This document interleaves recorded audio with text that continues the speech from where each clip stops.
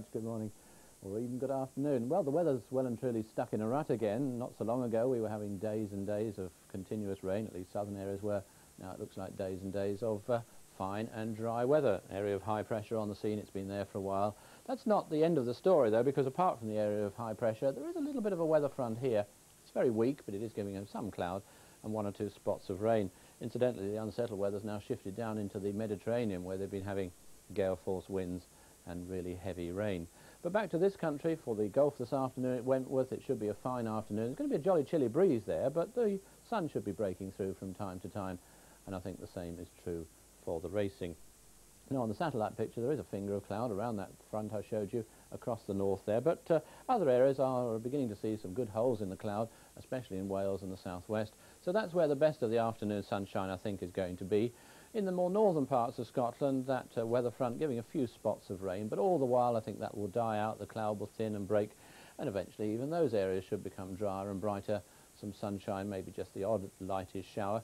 I think the best of the sunshine, as I said, is going to be in the west, central and eastern areas, also continuing to brighten up. Just one or two, again, lightish showers, though, near to the coasts of East Anglia and the southeast of England. Now, that strong wind is still there, though. It's got quite a nip to it, actually, that northeasterly wind blowing across East Anglia in the southeast. So although temperatures this afternoon in most parts of the country will be around about the same, that's sort of in the range 10 to 12 degrees, with that wind across the southeast there, I think it is going to feel quite cold. So the sheltered spots with the best of the sunshine will, I think, have the nicest afternoon.